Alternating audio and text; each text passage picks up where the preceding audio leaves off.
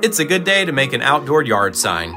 Outdoor yard signs are easy with the MH Vinyl Cutter and Green Star Outdoor Adhesive Vinyl, or get noticed a little bit more with the Griff Specialty Vinyls that we offer at US Cutter.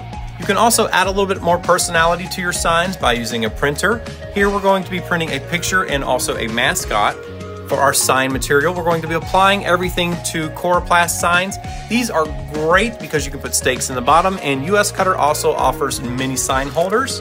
Coroplast signs also work with wet or dry application, so feel free to use whatever transfer tape you like when applying to a Coroplast sign. Slitting the backer of your vinyl after applying transfer tape will also make it much easier for you to line up and see everything.